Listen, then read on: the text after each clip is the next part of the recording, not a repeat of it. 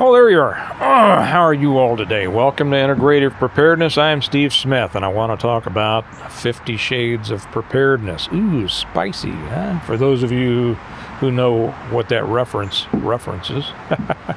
No, we're not going to talk about this as a family show, but it popped into my head when I was thinking about what I was going to talk about today. Before we get to that, I just put up one on the American Reversion channel about, is it time to take your kids and your grandkids out of public schools? Don't jump on and say, it's been time. Yes, I discuss in detail what you might want to think about. And we've done both. We've had homeschooled and we've public schooled. So if you have an opinion on that, go over on American Reversion and talk about it there. Please don't just leave a comment. Okay, if you want to, but whatever. Okay, before we get into that, I went up to mail a bunch of books out today, went up to the post office, and finally remembered to check my P.O. box, which I don't do, and I was proved, I discovered that I need to check it a lot more often, but people don't order books from me much anymore through the mail, because it's all done through the website. And so I used to just check it religiously because I needed to pick up the order. Wow, that wind. I hope you all can hear me. Can you hear me? I don't know. Well, I'll just keep talking just in case you can, and in case that wind dies down. But anyway, so I went up there and I checked, and I will check faithfully from now on. I'll just say that. I found an order in there from March. I had not realized that I hadn't checked it since March. So if that's you, I'm sorry. I'll get your book out to you. But like I say, everything's done through the website now. Stonemont.us down below. It's down in the information box. But what I pulled out of there, a big envelope from Hondo Bob. I almost said his real name. Don't worry, Hondo. If I had said it, I would have scrapped this one, And but Hondo Bob, you all know him. He's one of our real brains. Well, no, if you're on YouTube, you might not. He's one of our real brains over on the Patreon channel. One of our experts on EMP and electronics and science stuff and in military intelligence and all things military, all sorts of stuff. I love reading Hondo's stuff. Even though I'm not sitting in my office now, if you've noticed the lanterns that are always behind me, he's the one who made those and sent them to me. But I love listening to Hondo, like I love listening to Mike Hoskins and some other people, because even though I don't understand half of what they say, it makes me feel smarter just having heard it, right? Well, so I pull out of, I got to put on my peepers because there's something smaller to read here, and I see that he sent me some things. He's made up some bumper stickers for the, don't worry, we're going to get to 50 Shades of Preparedness, for the election season. And so he sent me a couple of each of these. John Wick for president. What does it say? Who's going to stop me? Who's going to stop? Yeah, who's going to stop me? So he says, hey, you can peel them off. They're magnetic. You put them on, it won't hurt to paint on your vehicle.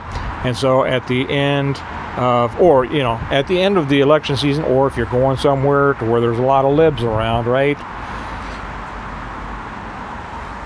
You might not want to put this on your car. So you got that one. And then my favorite, I think, for those of you old enough or cool enough to remember who Snake Plissken is or was, Snake Plissken for president, a snake you actually want in the White House, right? You remember that? What a great movie. Escape from New York, one of the real early dystopian movies, right? Remember? Call me Snake. I think I said on the other channel, one of the other guys, when I was undercover narcotics working the bike gangs, and we each had a cool handle that we went by. I wasn't Snake, but another guy was Snake. I won't tell you what I was. That's a secret. And then one more for the preppers. He says, where we're going, we don't need roads. I love that. Hondo, thank you so much. Those are, by the way, I'm just getting ready, as you know, and for the guy that says, you talked 4 minutes and you haven't even got to the point.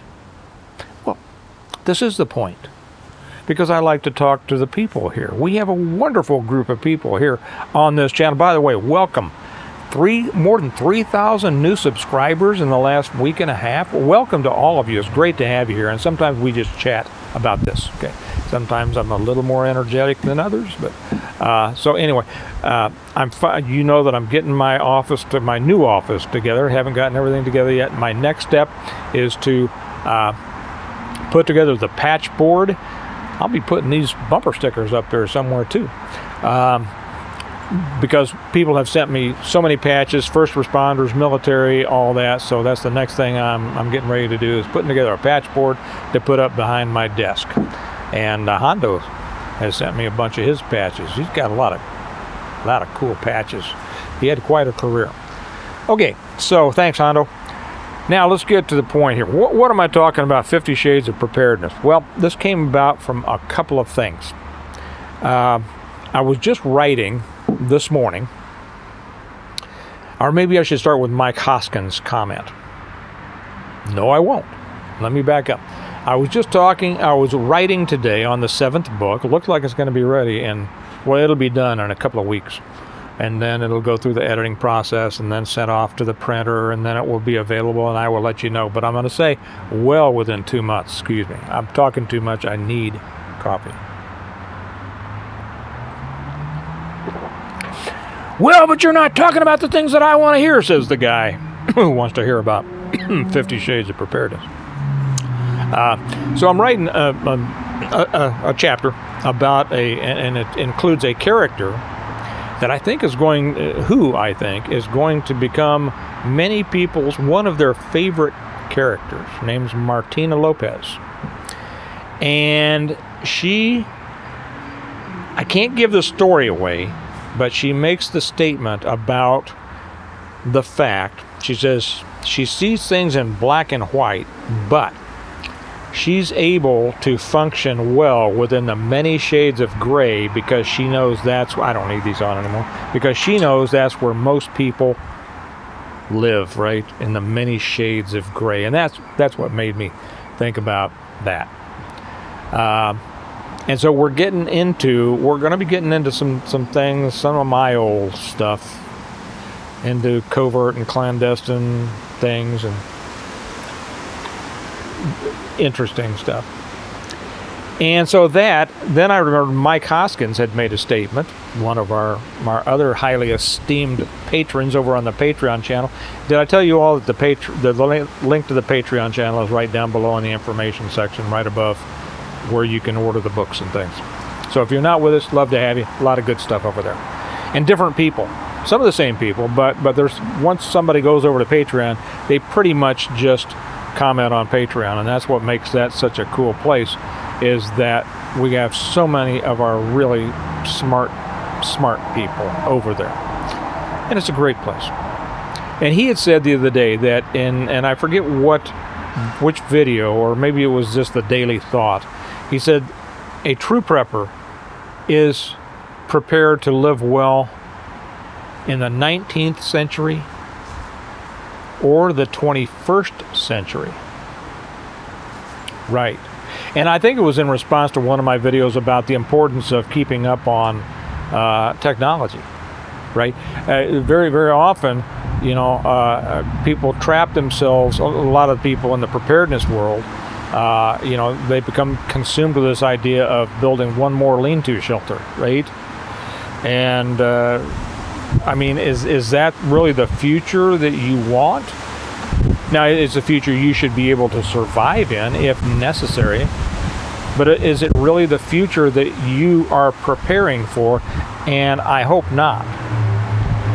And so this idea of, like Mike expressed, you should be preparing to live and live well no matter what the situation is. If everything goes down, if the grid goes down and cannibals are running around and slavers are running around like in my books.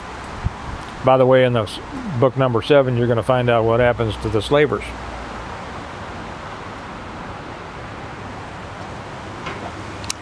Am I giving too much away? That's all I'm going to say. and everything in the world, right? People chasing you, wanting to eat you, and all. It could be that. You need to be prepared for that.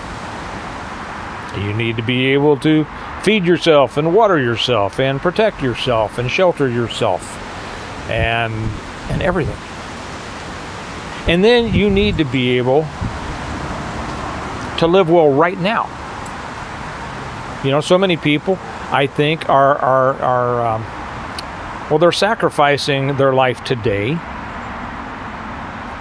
with this idea that everything's going to fall apart, and they're gonna have to go back and run out in the woods and build their lean-to or their super shelter or whatever, right? And while investment and looking to the future and planning for the future does mean that you sacrifice some things today in order to prepare for the future, what you really need to be doing is increasing your ability to live well now while building for the future, right? And then you also need to be preparing yourself to live well no matter what happens in the future. What if we go to a CBDC? Okay, and for those of you who may not be aware of what that is, it's a central bank digital currency. It is the complete control of all currency by a central bank, by the government. Okay, it is the complete control of your ability to do business with anybody else. Well, not exactly. Okay, what if that happens? Are you going to be able to function either within or outside that system? There will be those who say, that's the mark of the beast, and I won't take the mark of the beast. I understand that. If I feel that that's the mark of the beast, neither will I. Okay. There's been other things that people thought were the mark of the beast. I'll just say that. Okay.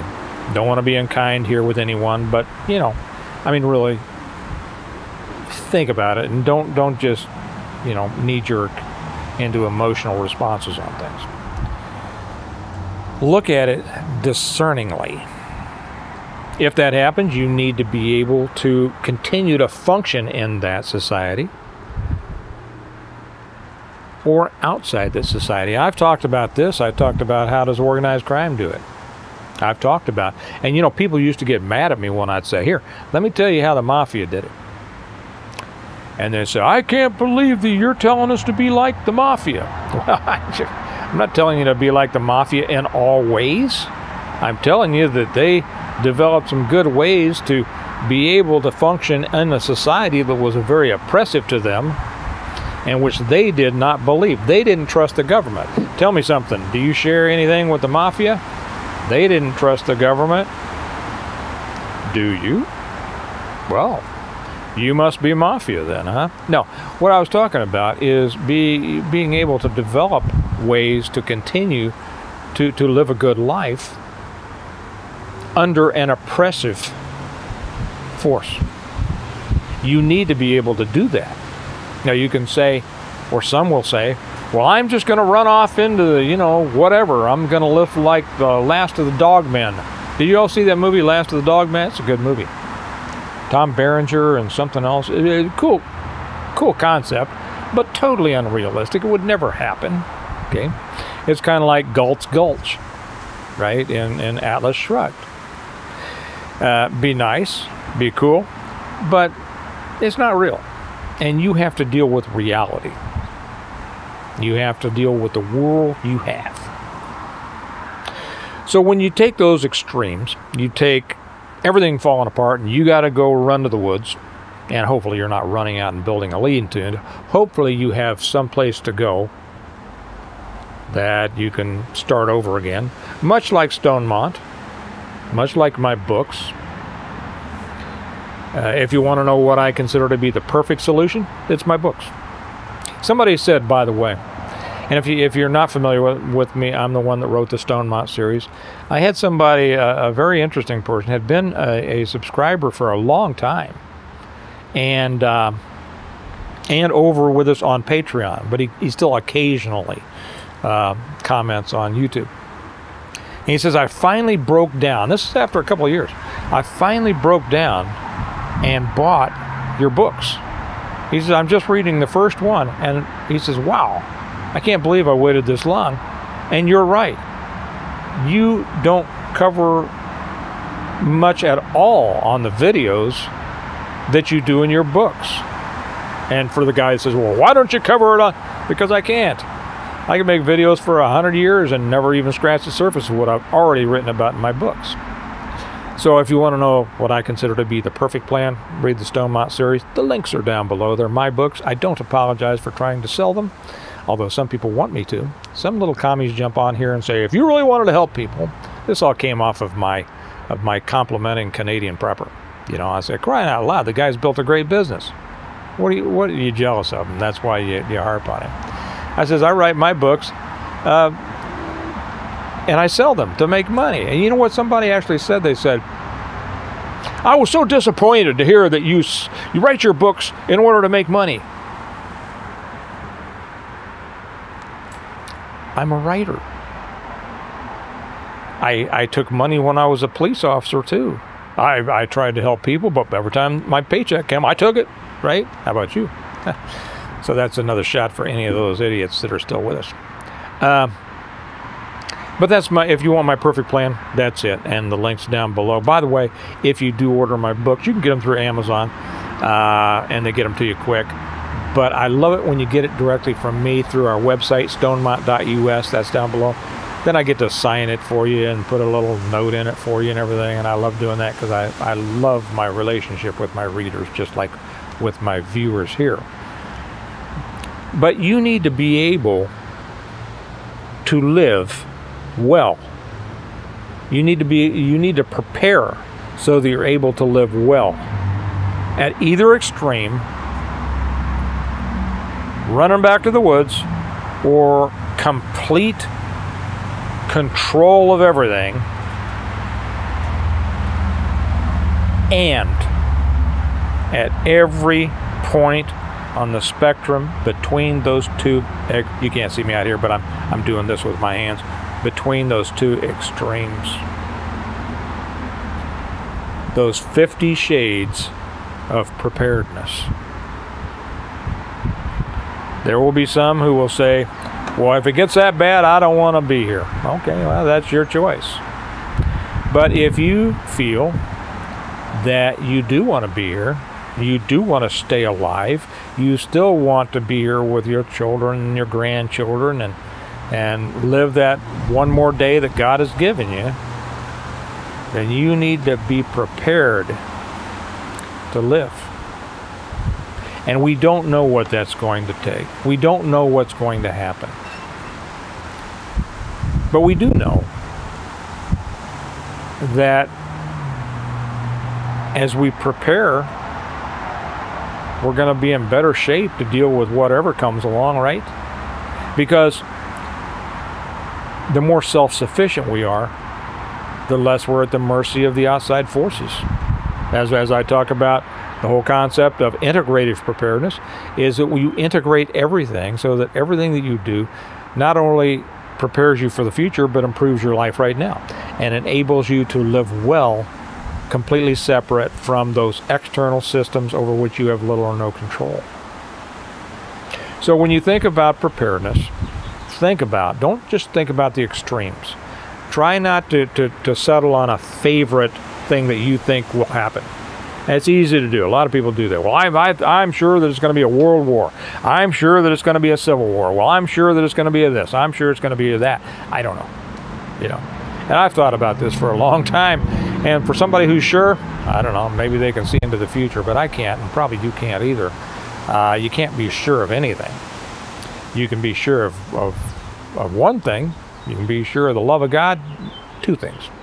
And you can be sure that your efforts to prepare to be self-sufficient will never be wasted.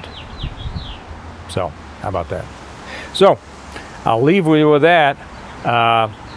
Remember that we prepare well today in order to live well tomorrow. And get out there and do something so that no matter what shade of gray you find yourself on, you're ready to live well. You all have a good day, and I'll talk to you later. Bye-bye.